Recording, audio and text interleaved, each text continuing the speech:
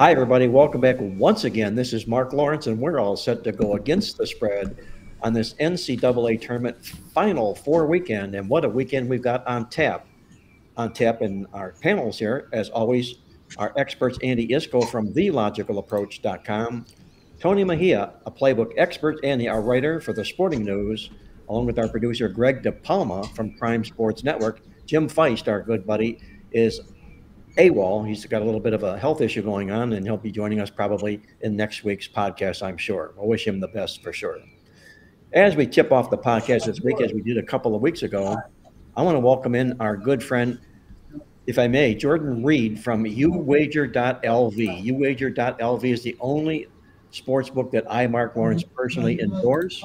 You've heard about them all year long here on the podcast, and we want to get a view from Jordan about what's going on at uwager.lv heading into this Final Four weekend. Jordan, how was your Sweet 16 weekend last weekend? Oh, it was great. The tournament's always really exciting. We had a lot of promos going on, a lot of action. People always get up for these games. Yeah, it's not hard to get up for these games, that's for sure. You know, unless you're obviously not a basketball fan. And before we went on, you mentioned about the big incentives and the bonuses you're offering, and it kind of opens the doors for a lot of people. Can you let our listeners know a little bit about what offers or bonuses you're offering to them to join you this weekend for the Final Four weekend? Well, if you want to try us out, you can use your code Playbook, and Playbook will get you a 70% free play bonus with just a one-time roll, no hold. So you can really come in 70% free play on your first deposit, play it, try us out. We're sure you'll like us and stick around, but if not, it's got a very low rollover. One-time roll is almost nothing. And as we've mentioned before in the past at uwager.lv, you can log on the site at uwager.lv or give them a call at 1-800-UWager.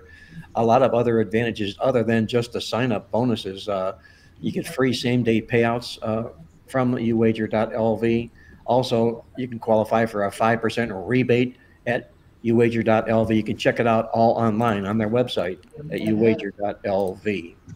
Jordan, I wanted to know, and I know our listeners out there probably do too.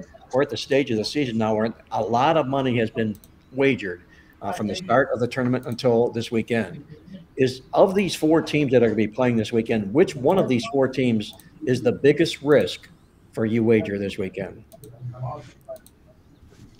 It's definitely UConn. We have more money on UConn than all the rest of them at this point.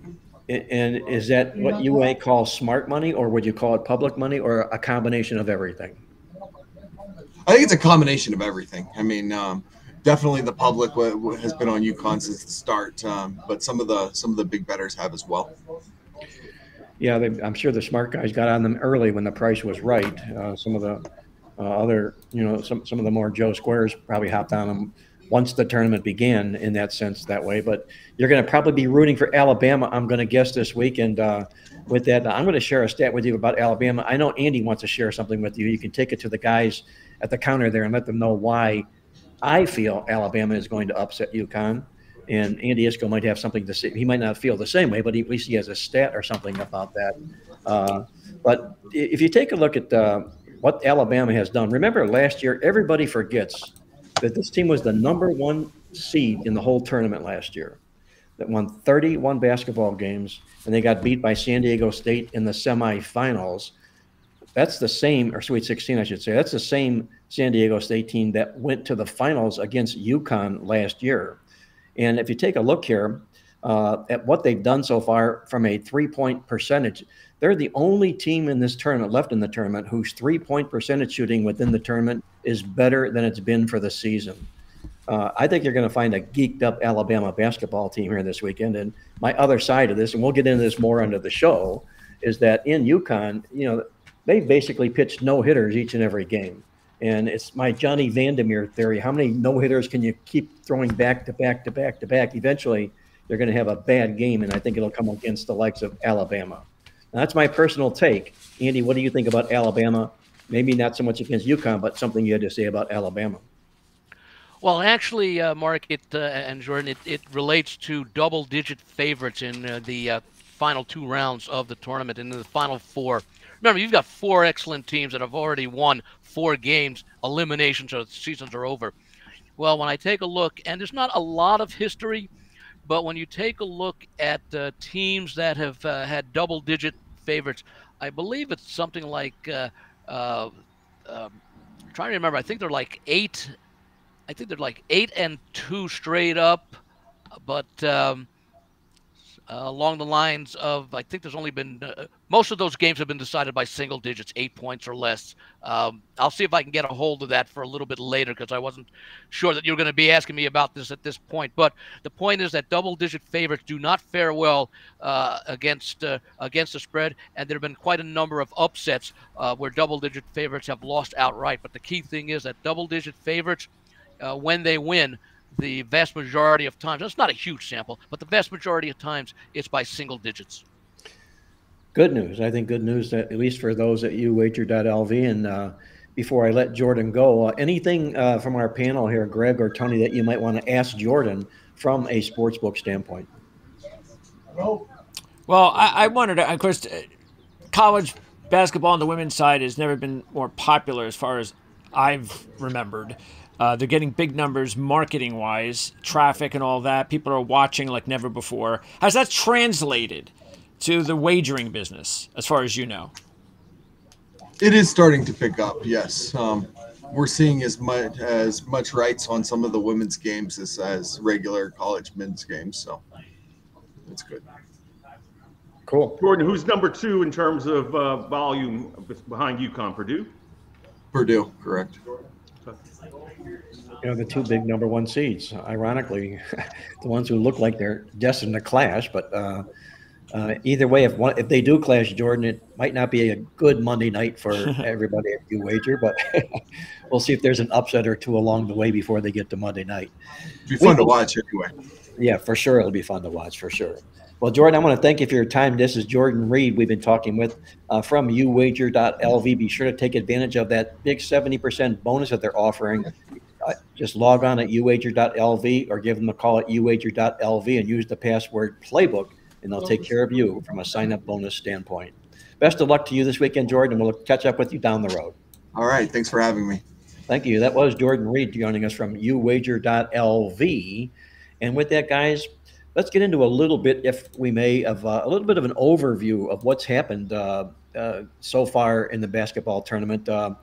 Anything I might ask Tony, you, that has caught your eye in particular? I know we talked a little bit last week about some upstart teams, and I think NC State's going to be the obvious, you know, the team that's here that shouldn't be. There's always a team here that shouldn't be, but they are, and maybe deservedly so. But anything else that you think was a little bit out of the ordinary that's happened so far in the tournament? Well, no, look, I'm taking nothing away from NC State. They've been tremendous when they had to be. They have veterans. You know, it's funny that DJ Burns has been around for so long. I forgot that he started at Tennessee. I remember him at Winthrop because he had so much success there. But I saw like a retrospective on his career where he was actually slim in his first year at Tennessee. And then he put on the weight at Winthrop, and it really rendered him very effective there. But I think if he wants to be a pro, he needs to slim down about 40 pounds. But that's either here nor there for the college game.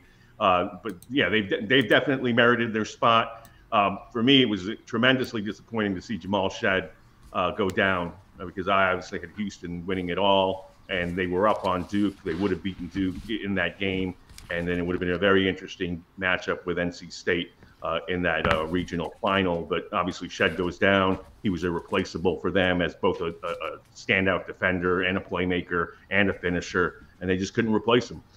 So that was tough to watch. Beyond that, it's been a heck of a tournament. I think Zach Edey and his ability to dominate has been special. I mean, I know he took a lot of slack for not picking up many fouls and drawing so many on the balls. Dalton Connect obviously played a hell of a game in that one. But, you know, he's been, to his credit, able to avoid that foul trouble. And I think that was what I thought would lead to an early exit for them. Not that he can't be replaced because they have way more depth there than Matt Painter has had in quite some time. But the fact that he's been able to stay on the court and dominate in the manner that he has been a difference maker. And certainly, if he wasn't as effective as he was last Sunday, I think Tennessee would be in the Final Four right now. So, but again, we've had a lot of favorites win. I think the public has cleaned up. I didn't ask Jordan that, but from all my sportsbook follows and the people I talk to, it's been a very public tournament where favorites have covered the number most of the time. And again, we got 2 number 1 seeds. The teams that were expected to be here for the large part are, except for Houston. And I'm looking forward to these semifinals. Very good. That was Tony Mejia, Playbook Experts, with his brief overview of what's happened so far in the NCAA basketball tournament. You're tuned in to Marc Lawrence Against the Spread, the nation's most popular sports handicapping talk show. And Andy, I'm going to ask you the same question. What has been caught your attention that you thought were a little bit surprised that you weren't expecting to see in the tournament this year? Well, I think the first thing that comes to mind is the quality of play we saw out of the ACC this year. They had 5 teams invited to the tournament. The first team did not give a very good signal for the future fates of the ACC, as Virginia looked absolutely ugly in the in the opening play-in round loss that Virginia had to I think it was Colorado State, if I recall correctly. And then the ACC, North Carolina State, Duke, and Clemson, they go 4-0 in each of the first 2 rounds. And then in the Sweet 16, of course, North Carolina loses, and then Clemson and Duke lost in the last round. So they've done outstanding thus far this season. Now, overall, the field as a whole, the Final Four field, obviously they're 16-0 straight up. But to Tony's point, they're also 15-1 against the spread. The only team not to cover in the game, and that was by just a half a point, was when North Carolina State defeated Oakland, laying 6.5, and they won 79-73. So they were almost a perfect 16-0 against the spread as well. I did want to go back and mention about what I was talking about before. I was actually taking a look in rounds 5 and 6 when the lines were greater or equal or greater than 9, so just under double digits, because we do have a 9-point line in the Purdue game this week against NC State. Those teams, of the teams that were 9, favorites have won straight up. There was one underdog that won. In fact, that was Duke back in 1991, putting an end to UNLV's chances of repeating as back-to-back champions. They were 9.5-point dogs, and Duke won that game outright. But the other 4 favorites that, or the 4 favorites that won as laying 9 or more, they did win, but they were just 1-3 against the spread. Now, when we get to the final round, the championship game, so these teams are now 5-0 straight up. Since the field expanded to 64 in 1985, there have been 3 instances of favorites in championship games of 9 points or greater. The first was actually in 1985 when Villanova pulled that stunning upset against Georgetown. The other 2 occurred in the late 1990s. Kentucky won but failed to cover in a win over Syracuse, and then Connecticut, the first time it won the national championship, they were a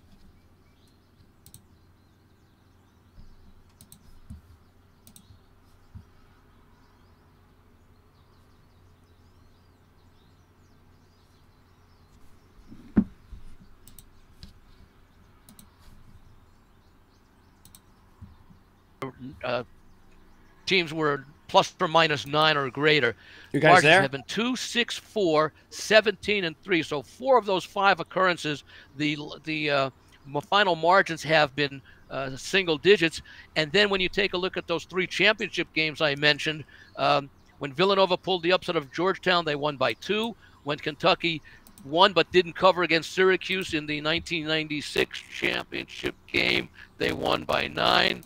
And when UConn won in 1999, that first championship, they won by 3. So although the favorites may have some success, you bet the underdog in these high-priced games, game expected possessions or more, if you're getting 9 or more, it seems to be the teams that have earned it away. You know, maybe a win or two in the first round or two is a bit of a fluke, but if you won 5 straight games to get to the championship game, it's hard to justify, as well as that favorite, in this case Connecticut and to a lesser extent Purdue, have been playing. These other teams have earned their way to there, and there's no reason not to expect them to be just as competitive. Now that may all go to waste this year, and we may see Connecticut and Purdue win in blowouts, but that's not necessarily you want to bet them when you consider all the factors other than what we've seen on the court that suggest these should be competitive games. Andy Iskoe, with his review of what he's seen thus far in the NCAA basketball tournament.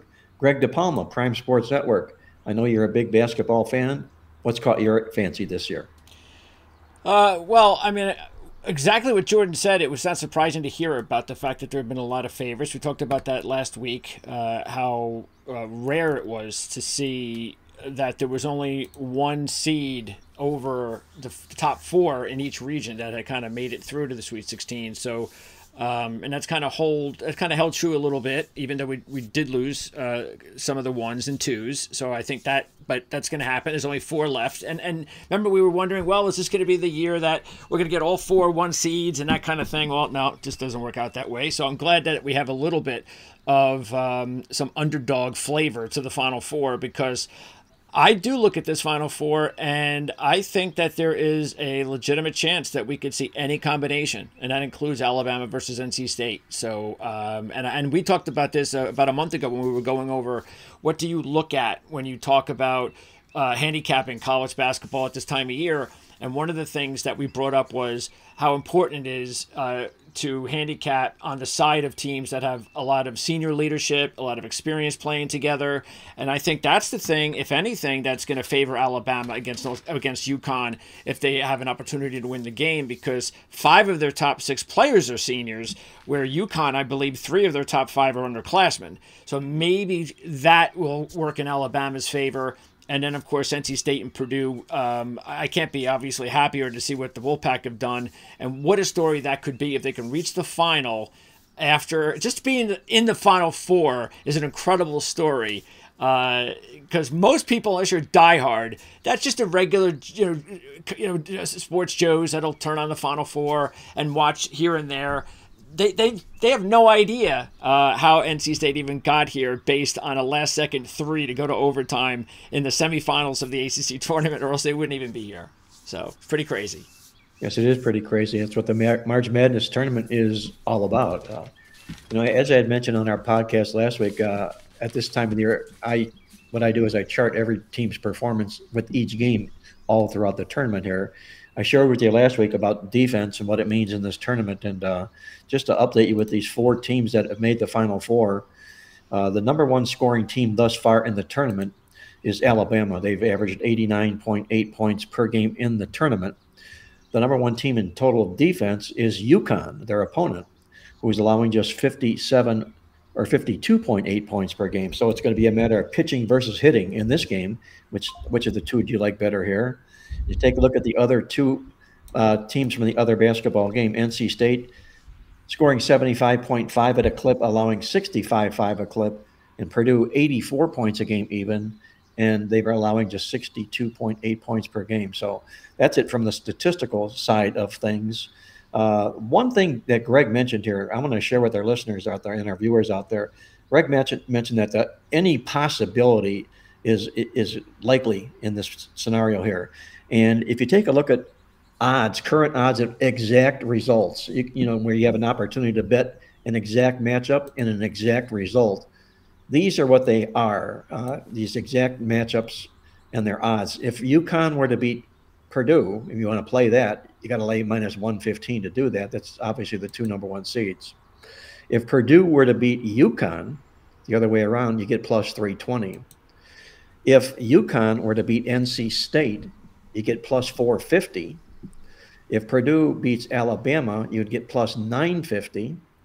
Alabama beats Purdue, you get plus 2,000. NC State beats UConn, you get plus 2,200.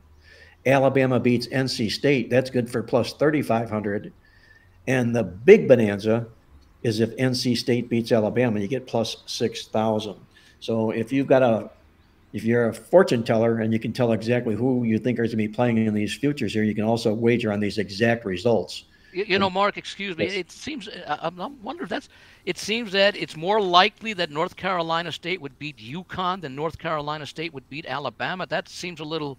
I would think those have to be reversed, or wouldn't they be? Well, you've got you're talking about NC State.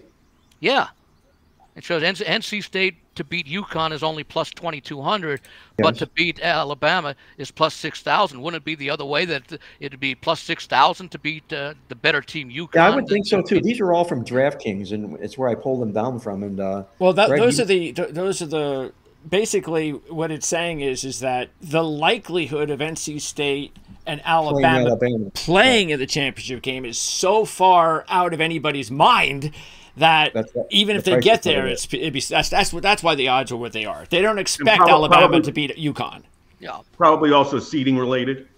You know, Alabama, obviously it's tough to see them winning, although they have a great shot. But no, that makes sense. You're looking at two major upsets. Correct. In the Saturday games. Yeah, okay. Right. That sort of, it just seems like it's a huge discrepancy between the two. But then again, well, they're both pretty similarly priced as far as the upsets go, because the spread is only a couple of points apart in both games, although it's a significant difference. You know, plus 12 for Alabama against UConn versus plus 9.5 for NC State against Purdue. Yeah, if you want to go out on that limb and say that NC State will beat Alabama, you're putting Alabama into the championship game.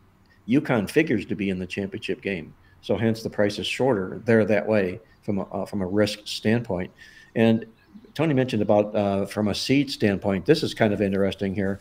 When you add up all the seeds of who these teams have played and who they've beat thus far to get here so far, you look at NC State has faced the toughest competition in the tournament so far, in the sense that their seed numbers, the numbers of the seeds of the teams they beat, totals 26.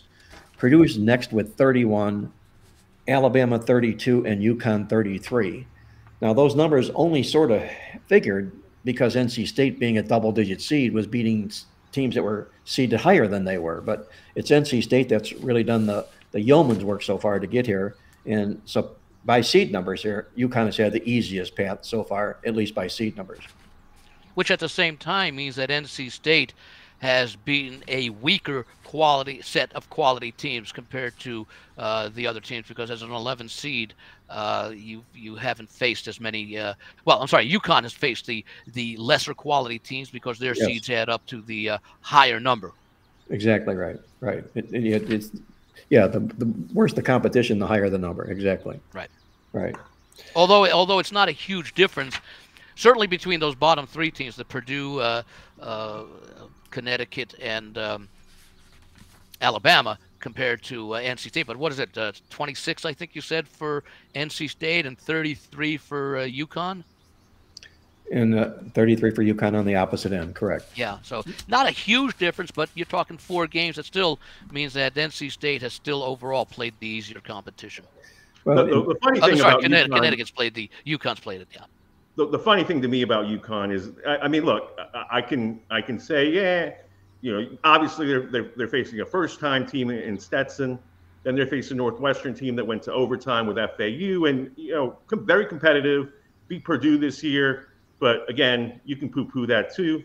San Diego State not as good as it were last year, even though they were a national runner-up. But obviously the bar set that high, and they lost some key guys, so you beat them as badly as they did. But the 30-0 run, I think, was what probably sets them up to be this prohibited favorite, because Illinois is a quality team.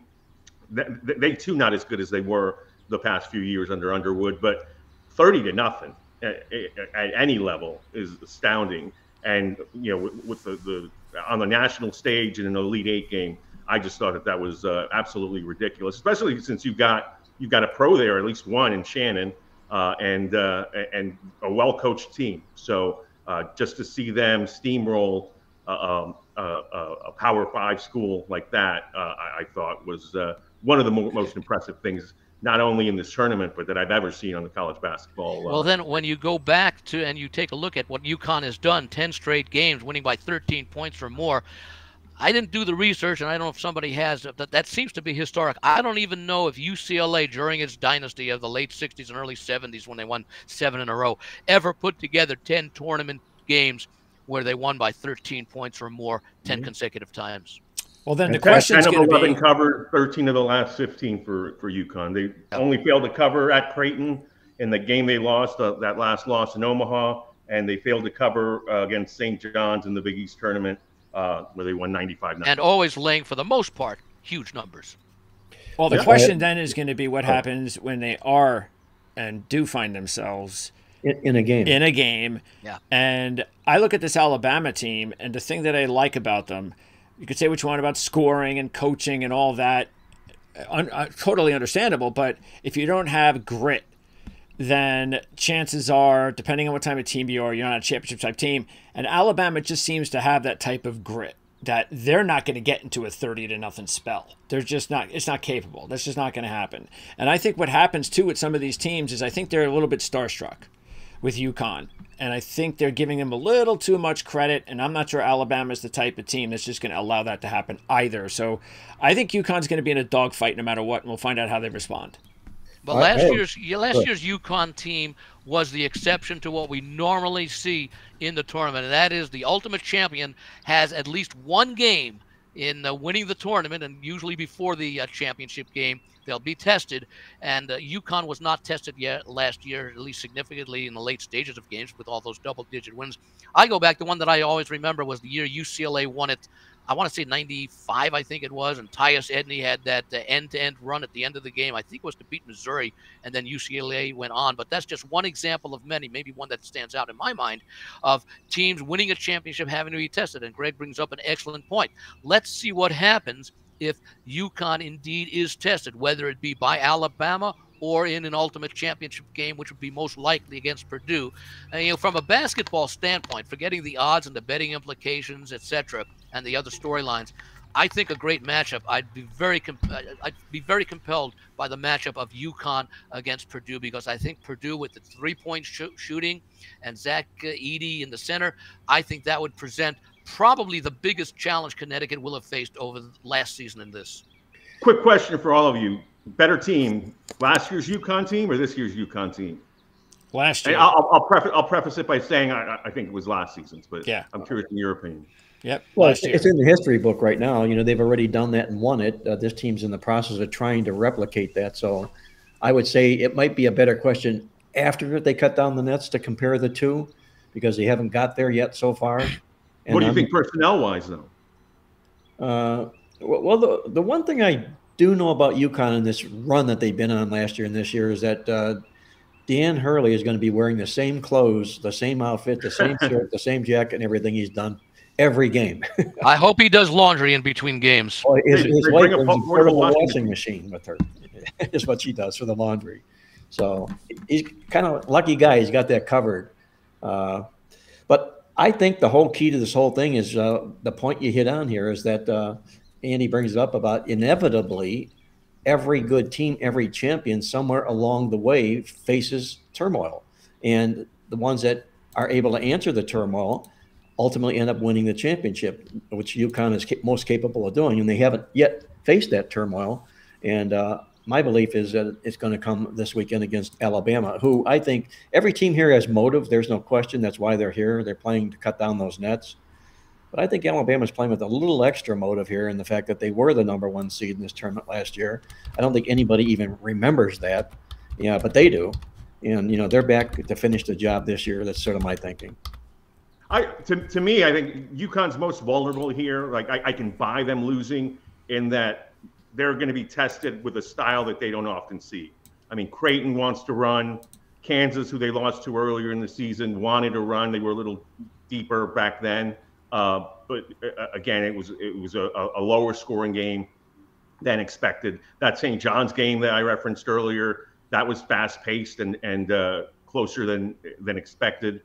So from the standpoint of you're going to make Donovan Clingan get up and down the floor, that's something that I can buy if Alabama plays with a lead. I think Alabama can't afford to get behind double digits, because then UConn style ends up wearing you down and you're rushing shots. and I'm just not sure that they have the interior depth with Pringle and Nelson to stop Klingon. If Klingon gets into foul trouble, Klingon gets tired, then yes, I can buy Alabama winning this game if they shoot the ball well.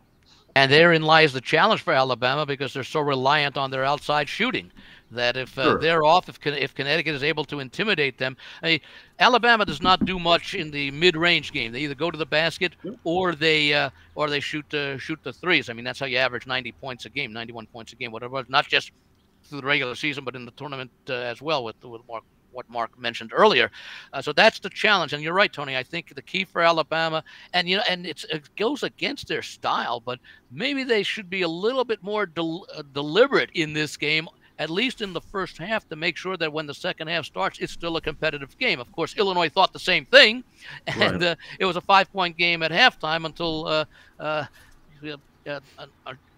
until they were hit by that 25-0 spurt to start the second half, which in itself is probably a record of some kind. But it's an intriguing matchup. Now, the key here also, or one of the keys, is that unlike the Thursday, Saturday, Friday, Sunday games, where you only had a couple, 24, 36 hours to prepare for your upcoming opponent for the Elite Eight after winning your Sweet 16 game. Here, both Alabama and Connecticut, and of course the other teams as well, have 4 or 5 days to prepare, and you might pick up a few things. When you watch something on film or on tape, 3 times you see a few things, and then you watch it a 4th and you watch it a 5th time, you get to pick up additional things. So I think that extra time I don't know in whose favor it works, probably in Alabama's, only to the extent that they're the underdog and they need to come up with more ways of stopping Connecticut, if that's even possible, than Connecticut does in having to prepare to stop Alabama. If Connecticut doesn't stop themselves, they haven't done that yet, but that's what we're talking about, is maybe that possibility being out there. Ironically, I mentioned before about Alabama shooting better threes in the tournament than they did in the regular season. Connecticut is drastically worse from three-point land in this tournament than they are during the regular season. They're the worst. They're 28.1% in the tournament. Regular season, they're 36.7%. So there's a team that's down 8.5% from the three-point land, where Alabama's up on the other side. So if these numbers hold true to form, I think Alabama's got that good chance for the upset. Well, one other handicapping thing, I know you guys are all aware of this because this is something that's tried and true in the tournament. When we get to a Final Four, as opposed to what we've seen previously in the tournament and during the regular season, one thing to keep in mind is that all these teams play in arenas, basketball style facilitated for strictly basketball arenas. And the Final Four is always in a big, huge stadium where the court is in the middle of everything and the sight lines are different and it's 80,000 people as opposed to 20. Will that hurt or help a team like Alabama that is so dependent on the three ball, or will that help a UConn team that's hasn't shot the ball well but has really dominated defensively? So that'll be interesting to watch. It'll be interesting to watch the total. One thing that I am fairly confident in is Alabama is going to live and die by the three. That's been their style. It's been their style in huge games like Kentucky, Florida, all the teams that they play. They look to jack up. We're better conditioned athletes than you. We're better shooters than you. This is Nate Oates' style. We're going to go down our way. And sight lines don't matter as much when you're constantly taking the ball inside than when you're shooting threes. Absolutely, which is in UConn's favor. Now, if Alabama gets hot early, then it all goes out the window, and their tempo will prevail. But it'll be interesting to see how they make that adjustment in Glendale. Well, the other thing is also to keep in mind is that everyone, and rightfully so, is saying, look at the way Connecticut has been winning games and covering. Well, as I mentioned before, these teams are 15-1 against the spread. Now, one way of looking at success against the spread can be, say, you overachieved compared to the lines maker's expectation. So each of these teams has exceeded expectations in every one of their wins, with the exception of that one situation where NC State failed to cover by half a point. So as much as you can make a case for UConn being a team, now they've covered by a huge margin, but the point is they still exceeded what they were expected to do, which is what the lines maker is effectively saying, although, of course, you're really relating the lines maker to what they expect the public to say, what is the fair number on the game. But the point is, the argument you can make about Connecticut being so good against the spread in this tournament, you can make for the other three teams pretty much as well. So and we know that unless all these games end up in pushes, one of these teams is going to see that huge streak, again, ignoring that half point by North Carolina State. Two of these teams on Saturday are going to see that end, and another team on Monday. Well, for all intents and purposes, guys, we've basically passed over NC State, if you will, largely in this conversation, but we're going to get to them in Greg's question and answer segment here. He's going to throw questions at us, and I know we've got answers. Before we get there, I want to remind everybody that this segment, our final segment, is going to be brought to you by uwager.lv. We talked earlier with Jordan Reed with all those specials, that 70% sign-up bonus special. Just log on at UNLV or call them, or I'm sorry, not UNLV, uwager.lv. And also, you can also, if you will, call them at 1-800-UWAGER to take advantage of that 30% added discount. And finally, Greg, before I turn it over to you, I want to let our listeners know out there that if you like what we're doing, please click on the like button down below, or if you have any questions or comments, we've got answers. The NCAA tournament is going to be wrapping up here real soon. So hit the like button and subscribe if you will. We're going to be back next week starting some NBA basketball talk, a little bit of Major League Baseball as well. And we'd love to have you join us as a subscriber. So do that, hit the subscribe button if you will. And with that, Greg, I'm going to turn it over to you, who I know has a lot of interest in NC State at this stage of the tournament.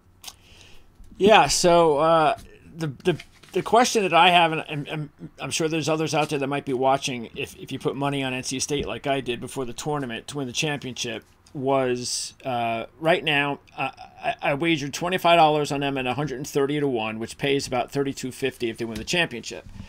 So at this point, I'll start with you, Andy. What do you think might be, if you were in this situation, and I'm sure you have been before, what is the best way to try and hedge some of your cash, even if it's just $500? Because anything when you're investing $25 is going to be a win. If you can get back $500, $200, $1,000, half of the $32.50, what would be the way that you would go about and do it? I have an idea, but I want to hear what you think of first. Well, first of all, an overview of the hedging technique. There's some disagreement amongst those who are professional bettors, and that is, should you hedge? Or if you like the bet at the start of when you made it, ride it through. You made it because you liked it. And there's validity to both reasons. I happen to believe in the hedging principle because of a couple of things. The idea when you make a wager is to show a profit. Hedging gives you the opportunity to guarantee yourself a profit on the wager, regardless of whether you win or lose the hedge, depending upon when you make the hedge. It's just that your return is going to be a lot less odds-wise if you do the hedge, but you're still going to guarantee yourself a profit. To me, the gamble or the risk is to put yourself into a position to guarantee yourself a profit, and that's where hedging comes in. Now, hedging, usually you talk about one game. Now, the problem or the challenge, Greg, that you have here is that in order to be successful, you're going to have to do two hedges, or you will, unless you decide to just eliminate Saturday and wait till Monday. The problem is that you've got a huge underdog, which is nice, but you're also going to be laying a significant price on the other side to do the hedge. In fact, looking at the current numbers, and they may change on Monday, but right now, if you were to hedge on NC State, you'd have to do a money line play on Purdue at minus 420 to win 100, minus 420 to win 100. And then, and by the way, in a sense, you're hoping for that hedge to lose because you'd like to still collect that bigger payoff on NC State. So you're actually rooting for your hedge to lose, but you're protecting yourself in case it does win and your original bet on NC State is eliminated. Now, UConn, take a look at their line, and it may be similar if it's a UConn-NC State matchup. They're minus 750 on the money line going up against Alabama. So you'd have to lay $750 to win 100 in that hedge, and then you're only halfway home. So the difficulty with doing a hedge, especially 2 games in advance when you've got a significant underdog, but again, that part of the reason why you made the wager at 130 to 1 is that you have to lose 2 bets and to be able to collect on that original wager, which at that point will no longer pay 130 to 1 when you consider the investment that you've made on the 2 hedges, which have to go against which have to be added to the investment of the $25 that you made originally. So it's a little bit more difficult. You'd have to do the math, and again, you'd have to assume or make some assumptions about what the money line would be if you're going up against UConn. Now, there's always the possibility you could be going up against Alabama, and maybe that's why you might end up considering doing a money line play on Alabama to get into the championship as well. Although that wouldn't help you if Purdue beats North Carolina, but it would make it a little bit easier as far as having North Carolina State. If you happen to get both teams into the championship game on Monday, you'd have yourself covered at decent odds, and you also wouldn't have to lay a huge price. I don't know who would be favored. Alabama would be favored over North Carolina State, I would think. So yep. Those are the considerations that you have to consider in your mind to determine how you want to do it. It's a lot easier if, let's say, these games were more competitively priced, and say you were laying, say, maybe $1.25 on each of those games. Then you could afford to guarantee yourself probably a win of, I'd say, in the neighborhood of $1,000 to $1,500, regardless of how it turned out. Yep. Mark? Well, I can guarantee you this, that if my buddy Billy Walters was on the show and we asked him the same question, he would say, why throw good money after bad money? You don't hedge. You went into the game looking to make a score, and in this case, it's not like the mortgage is riding on this basketball game. So personally, I would write it out myself personally. Then it gets to be now we're into the championship game, and NC State's there, and now you can at that point think about making some serious money. But you have to, if you're going to do it, you got to do it one game at a time. I would only look at the possible hedge Saturday. I wouldn't care about the other game. Whoever it's going to be, it's going to be. So if you wanted to hedge your bet, you would do it only in this game. NC State's going to be playing against Purdue, and then wait for the game Sunday if they were fortunate enough to get there. But I'm going to apply the Billy Walters theory here and say, don't make a bad bet when you have a good bet in your pocket. Tony, do you have anything on this? Have you done this before? I do. First of all, do you have an in-game option? You mean like a live betting option? Live betting. Yes, and that's the only thing that I was thinking of, to tell you the truth, was maybe I just watch early, hope that NC State takes the lead. And then you bet Purdue. And then hopefully I get to like an even money play in a live bet, and then I can go ahead and take advantage of that, Or how about Purdue plus money? Sure, I mean, I would think that, look, you can even say, I'm going to double down a little bit and throw another $25-50 on NC State money line plus 340, and then in game you can bet Purdue bigger and you can ensure yourself a profit of some sort. But again, at that point, the only way that you would want to do that is if NC State takes that lead, and then the in-game line is more favorable towards the Boilermakers coming back and winning the game and ruining your big bet, but ultimately getting you some, you paid with a loss. And that might actually be the best path to follow, because we didn't have this option years ago. We have it now. And in fact, if you take a look at the NBA, and Tony, I know you do a lot of work with the NBA, it is possible to have plus bets with the volatility of the NBA, especially if the underdog gets out to a huge lead in the game and the favorite is now a plus price to come back and win, which happens quite a bit in the NBA. Yeah, I mean, look, I think that that's probably your best bet, and for sure you want to, having made this bet already and being as successful in getting NC State to the Final Four, you got to make some money off it. So and I made sure to wager on every one of their games, because every one of their games they were getting. I put money line action on. I think every game was at least +2. High +2s and low 3s. So I've still made money on all 4 of their games. So I'm way ahead, and I only wagered 25 on the future. So yeah, and I was also thinking maybe I should just put a little bit of again, it would be sort of a hedge bet, but again, because I'm not putting big money here, I could also put a little bit of money on Alabama to beat NC State in the championship exact result. So this way, if both teams do win, I've got the hedge there. I've got Alabama winning.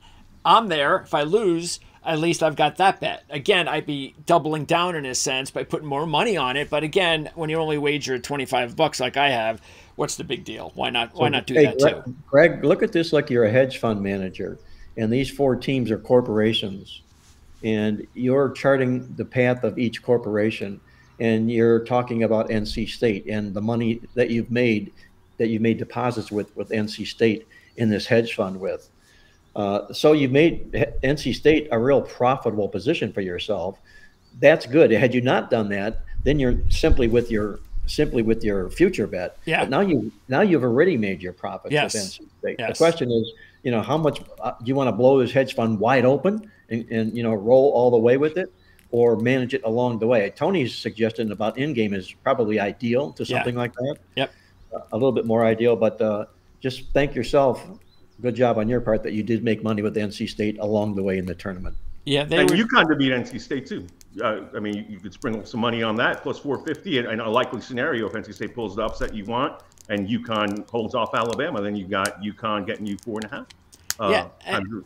And this is also one of the situations where, and this is a good example, but I think you also have to look at it as, I wouldn't always do this. A lot of it's going to depend on, because you can get a little bias sometimes if you're watching some of these games on some of the, like if you have a long shot like this and they're doing well and they make it, you might be prone to being a little bit biased to the team and how they're playing. But I think I've been doing this long enough to know when I think, I think we've gone as long as we're probably going to go. Let me just hope we get off to a good start on Saturday. I'll hedge my bet on a live bet, and I'll be happy right there. Or just don't do anything, like you said, Mark, and I've been ahead, and that's it. But this particular team, the way they're playing, and we can kind of get into this preview here, I just think this team still has more to do. I really do. I understand what's going on with Purdue. They could be a team of destiny. We've talked countless times about the whole Virginia comparison. But I think they're vulnerable in this situation to a team like NC State because they are just so confident right now, Tony, that you throw in scorers like DJ Horn, the big boy who is just an incredible story, Burns, and you just see there's something about this NC State team that says, you know what, maybe they're not done yet. Maybe Jim Valvano's watching them over on top as well. Yeah. It's not like Kevin Keats can't coach. It's not like we haven't seen Purdue flame out in this tournament against teams far inferior to NC State. Again, the Wolfpack have a ton of experience. They play the game the right way. My only caveat is this, and this is what I need to see early before I do anything in game, and I won't divulge which way I'm leaning game-wise, but I want to see how DJ Burns operates against Edey, because that's such a different type matchup than what he's used to. I mean, you're running into a 7'4" guy, and you're reliant on your girth and your touch around the basket. Does that affect you? The fact that he's got like an 8'8" standing reach, something like that, or can you get around him? If you can get around him, if you can put him in pick and rolls, if you can get him into foul trouble, then NC State obviously is live. And again, one of those teams where I would expect them to win. If Burns can, because from that standpoint, Burns isn't somebody that Edey sees very often. Yeah, I mean, there's Dane Danger, I guess, at Illinois, who's big and burly, but he by far doesn't have the touch around the rim that Burns has. And DJ Burns finds an act to get to the free throw line too. He's got to make his free throws in this game. That's been his Achilles heel throughout the last few seasons. But again, if he has the type of game that he enjoyed against Duke and has really had over the last couple of months of the season, then NC State can obviously win this game. Yeah, it's also going to be huge, Mark, as far as the officiating, because you look at Zach Edey and whether or not he's getting calls or whatever the case may be. The fact is, we've seen NC State. We saw them in the game against Oakland, where they got, and it was overtime, but they got into serious foul trouble, and they had a few of their top guys that were out. And even, I believe, in their last game, a couple of their top guys were getting close to being in foul trouble. So they just can't afford the foul trouble. And not that Edie looks like he's going to get into foul trouble, but that's the thing North Carolina State's going to have to stay away from. And that's why officiating, especially in basketball more than any other sport, it could dictate what happens in both of those games, especially this one. Andy, have they announced the officiating crew for Saturday that you're aware of?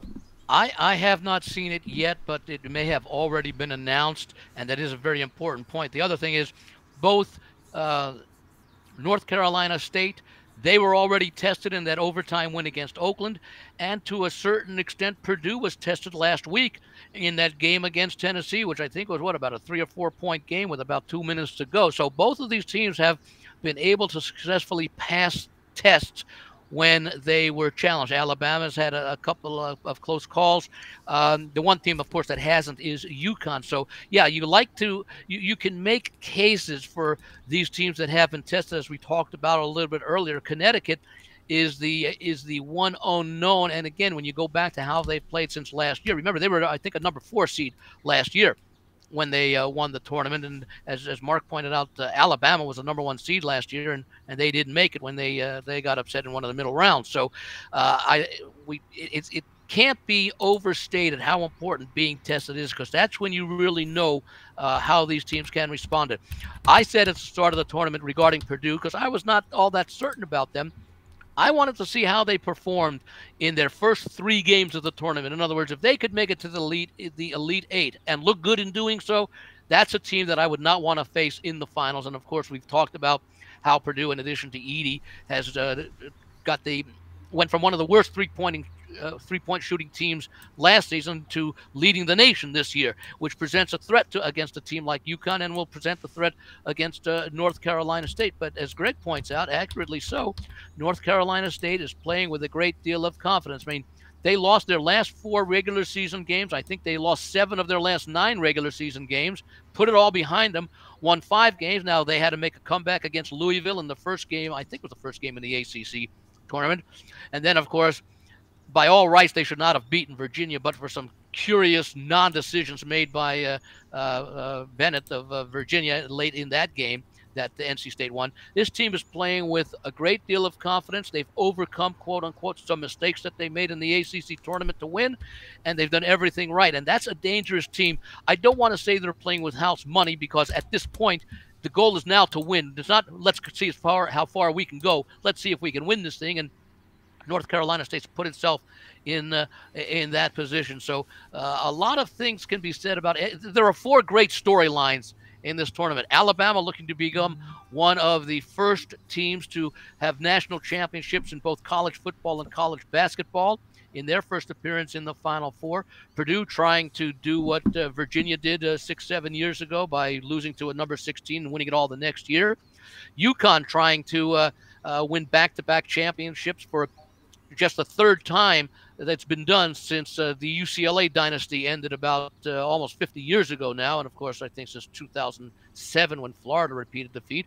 And then you've got the NC State, which is trying to do, which UConn did about 12 years ago, and that's win 5 straight games in your conference tournament and then win the whole tournament. So there are a lot of really – and by the way, if NC State's able to do it, they would end up defeating the team that was looking to go back-to-back in UConn, as stated before. So it's really 4 compelling storylines. I am hopeful. Obviously, I'd like to be correct on these things, but I'm hoping for 3 really good basketball games this weekend. Well, I think there's a 5th compelling story here, Andy, and it would be, can a coach not change his clothes and wear the same outfit for 12 games in a row in 2 NCAA tournaments? Dan Hurley. He'll do it. Hey, Mark, to answer your question, Final Four officials have been named, but as to what games they will ref, that has not been determined, at least not to the public. Courtney Green, the only official that stands out, is terrible. No ref show Ted Valentine, which is great for everybody, and some good refs out there. Terry Oglesby, Roger Ayers, Patrick Adams got the call. Andy also mentioned about Purdue being a great 3-point shooting team and terrible last year, and it was largely because of what Painter did, hitting the transfer portal and surrounding Edie with some firepower. For what it's worth, inside this tournament here, they're hitting 39% from outside the arc. and they were 40.8 on the season. So they're pretty close to even is Purdue. So nothing drastic one way or another for the Boilermakers. So, and we don't have anything then, or do you, on how these particular officials officiate in games, whether they are quick to blow the whistle, etc. I'm sure that information's out there. So I wonder how that's going to possibly affect wagering. Well, Courtney Green is whistle happy. That's why he stands out among the whole crew. And the same thing, who's not there is Ted Valentine, who's a ref show. So most of the officials that they've named, let the players decide the action, which is good. And you'd wish that they would name all officials who let them play, and not have that one ref stand out who might not let the players play the way they're accustomed to, because it's a physical game, and let the players play. And again, the one thing that I ask for in all sports with officiating, be consistent throughout the game. Call a game in the fourth in the fourth quarter or the second half the way you called it at the beginning of the game. The best job an official does is whenever you don't notice them on the court. I'm sorry, go ahead. I mean, that initial Kansas, who was it? Kansas-Belmont game, which there was a clear block that Belmont probably should have won that game. And it was the one against Samford. Samford, not Belmont. Yeah, the opening game. Yeah. But yes, that's correct. And Samford makes that huge comeback, and they get a block there at the end. They should have had the ball with a chance to beat KU, and didn't because of an awful blown call. And we see blown calls in every tournament, in every round. Lastly, each of you, before I turn it over to Mark to pretty much close the show, the tournament in general, Tony, did you learn anything, especially this year? Because we haven't had it like this before, with so much turnover, with the transfers and all of that. Yes, we had it last year, but nothing like this year. So if we have it again the same way next year, well, maybe there's something that you learned this year. Is it possible that you can use for handicapping next year's tournament? Yeah, small sample size, but we're going to see whether this trend continues where we have super teams. And I heard it debated last night during the NIT semis.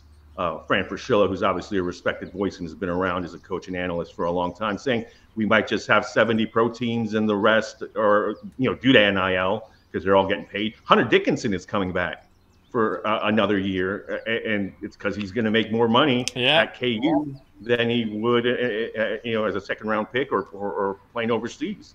And we're going to get a lot of that.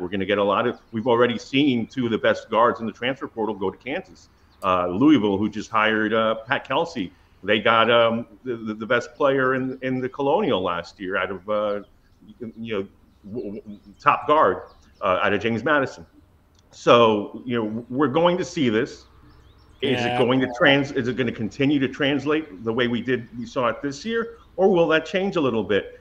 We're going to see. We're going to see what the makeup of teams is. But that's what I learned. Are we doing picks or no because of the things? Because I do have one thing to offer up. Prop wise, right? No picks, okay. Right? And I'll have a prop column on Caitlin Clark tomorrow at Sporting News on Thursday for those of us watching on replay, and also a prop column. I forget which game it is. It's one of the two Final Four games. And looking forward to again this tournament, and a free prop that I've already locked in. I think it's DJ Horn over 15.5 points in NC State's game. I just think he's first of all, he's topped that in 6 of their 8 postseason games, including the ACC tournament, and the number is 15.5 at DraftKings. And I think they're going to put Edey in pick and rolls. I trust Horn more than Burns to be the high scorer for NC State in this particular semifinal. Hey, I'm sorry, Tony. I spoke for myself when you asked about free picks. If you want to, you're more than welcome. Or Andy, Greg, you're more than welcome to. I was just more or less thinking for myself about the free picks. All right. Andy, did you learn anything in particular that you think you're going to use for next year? I'm not necessarily learned anything because each year stands out on its own. I mean, for example, we saw the preponderance of favorites do well in this tournament. In fact, through the first 64 games of the tournament, including those play-in games, the line has only come into play in 7 of those games where the favorite won but failed to cover. and in the first round game between Arizona and Long Beach State, that game ended up in a push. So usually you see a few more games where the point spread comes into play, but part of the reason why it's relatively low is that the lines are a lot lower these days than they were in years past. So favorites are not being called upon to win by margins to the extent that they have been in the past. We've also seen, of course, with the transfer portal and the NIL that these teams change a lot from year to year. And so, we were talking earlier, and Tony made the comparison about UConn from last year to UConn of this year. You can apply Utah State, for example, a team that made the tournament, returned none of its returning production from last season, and yet they made it into the tournament and made it out of the first round after upsetting TCU, and then, of course, ran into Purdue. So I guess what I've learned is you do want to pay attention to a certain extent about the changeover in personnel, but by the time these teams reach the tournament of 30 games, whatever having played 30 games, they have made the adjustment. So to a certain extent, each tournament stands on its own, but I do like to make comparisons, and I think we talked about it last week with the seeding numbers of the 16 teams that made the Sweet 16. They added them up, and they were considerably lower this year than they have in past years. In fact, I think since the year 2000, at least, it was like the third lowest of the combined numbers of the seeds, meaning that it was a form-filled tournament. And I want to take that into next year to see how the teams that reached the Sweet 16 have performed relative to previous seasons. Because once you get into the Sweet 16, you've won 2 and sometimes 3 games if you're a first 4 team, and by that time you've proven that you can win in win or go home situations. And I use that to assess the quality of the teams that make the field into the second weekend. All right, Mark, anything in particular before I hand it over to you anyway to close it out? Yeah, well, and then I'm going to come back to you for your opinion as well, Greg. What I've learned here is a trend we're seeing develop, and it's going to continue to keep developing. And Tony hit on it, Andy hit on it. We're not seeing, or we're not likely to continue to see all the massive upsets we saw in the first and second rounds as we have in years past. We saw that with NC State, the only double-digit seed to make it out of the Sweet 16, and that's largely contributory to the NIL. These teams that are these mid-majors that make a little bit of noise and have a little bit of talent on the team, they're being rated, and those players are being gobbled up by the Purdues, by the Gonzagas, by the bigger schools. And I think as a consequence, we're not likely to see as many of what we were used to in the past, these double-digit seeds surprising winning basketball games in the first 2 rounds. That's what I've learned in this tournament. Yet at the same time, Mark, and I think you pointed out in the newsletter, we yet again have another double-digit seed reaching the Final Four, which is not all that uncommon, and certainly getting it into the second weekend, meaning you've generally pulled 2 upsets, is not that uncommon. The question is key in on which of those double-digit seeds would be the most likely. Now, this year, you would have not expected NC State to be that team based upon going into the tournament. Yeah, they won 5 games. But then when you take a look at the fact that the other 3 teams that advanced into the Sweet 16 did so from that same conference, you realize that maybe NC State is not as much of a surprise, but it could not really have been anticipated by anyone other here than Greg, I suppose, that they would make it into the Sweet 16 and Final Four. But it sort of says the ACC, which has been a down conference in recent years, maybe they weren't quite as down as we thought they were this year, and certainly after Virginia lost that game. And as a Power 5, though, they're not a Cinderella. And you look at that roster and the experience, it's not your typical mid-major, obviously, Cinderella. Exactly. All right, Greg, you being the fortuitous prognosticator, you have NC State alive this weekend. I know you learned a lot from choosing a team like that. That's in your DNA. You like those meaty dogs that can yield a return. But what have you learned in the tournament that maybe you didn't know before this tournament started?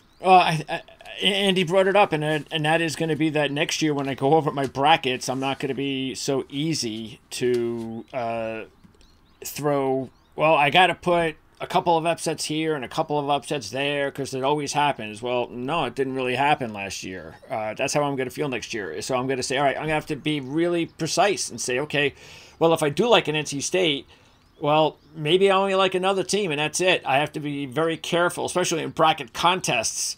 I have to be very chalky now and see how that goes, because I do believe that that's the trend. But as you also brought up, it does not mean that that 11th seed, that NC State, is not going to be able to go on a run, because I do think those teams will be able to. It all is still going to depend on brackets and, are they in the right region? For instance, if NC State just happened to be in the same region as UConn, well, I'm probably not picking NC State to get to the Final Four. So that's also going to come into play. But bottom line, yeah, I'm going to probably tend to be a little bit more chalky next year. Well, there we go, guys. We did a real nice overview heading into the Final Four weekend, the championship game on Monday. I thoroughly enjoyed the conversation with all of our panel of experts. Andy Iskoe from TheLogicalApproach.com, Tony Mejia, playbook experts and contributor to Sporting News, and Greg DePalma, the producer of the show from Prime Sports Network. We're going to be back next week, so mark that down on your calendar. By the way, excuse me, Mark, for one thing, as you talked about selections, one thing that you may want to consider, and it seems to work almost every year, and it makes a lot of sense, especially when you transition from the arenas that hold, 18, 20,000 to these stadiums that hold, 65, 70,000, is you may want to look under in the first half of the games on Saturday as the teams get used to playing. Yeah, you've had a chance to, in practice, get a look at the sight lines, but now you're going up against people who are trying to defend you and stop you and force you into doing things. You normally have that feel-out process anyway, but when you move to these big stadiums, it may take a little bit a little bit of time to get used to it. Now, that could also create, not only in addition to playing unders in the first half, but now with the in-game wagering, you could also take a look at possible situations where you might want to put full game wagers based upon low scoring, say in the first 4 minutes after they adjust the totals for the game somewhat, especially based upon the style of the teams that come into these tournament games. Like going to the eye doctor and him putting those drops in your eyes, and he dilates them, and all of a sudden you don't see so clear. Let it work a little bit. In the second half, you're seeing and performing just well. Exactly. We might see that in these big stadiums. Good point there, Andy and Tony, as well. Well, guys, we appreciate your joining us here on the show. Be sure to tune in next week when we go up against the spread on the podcast here, talking about NBA, a little bit of Major League Baseball. Until then, this is Marc Lawrence, reminding you to always remember to bet with your head, not over it, and good luck as always.